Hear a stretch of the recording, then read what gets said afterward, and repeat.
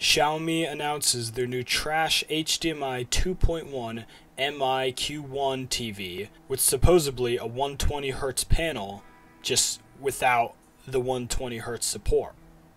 So Xiaomi announced this TV that's supposed to be geared towards budget gamers.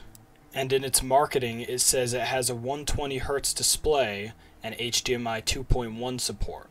And it's a 4K resolution. So logically, you'd think it'd be able to play games at 4K 120Hz. Well, you'd be sadly mistaken, because they just took out the 120Hz part. You see, the input will be limited to 60Hz, but technically it's 120Hz so that they can market it as a 120Hz display. You know, it's just a scummy marketing tactic.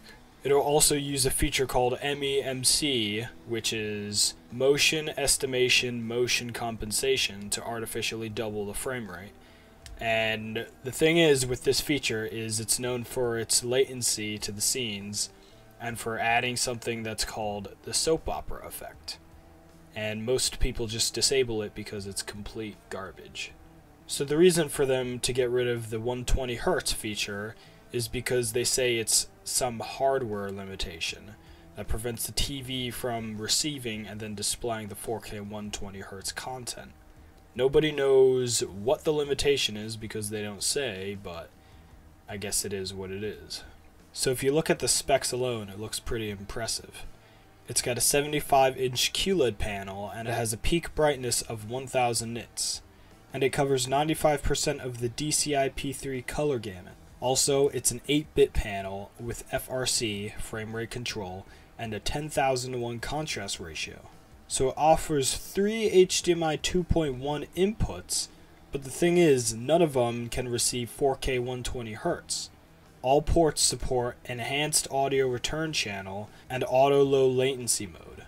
Console gamers will appreciate these features, but they won't appreciate the lack of HDMI 2.1 support on their HDMI 2.1 TV.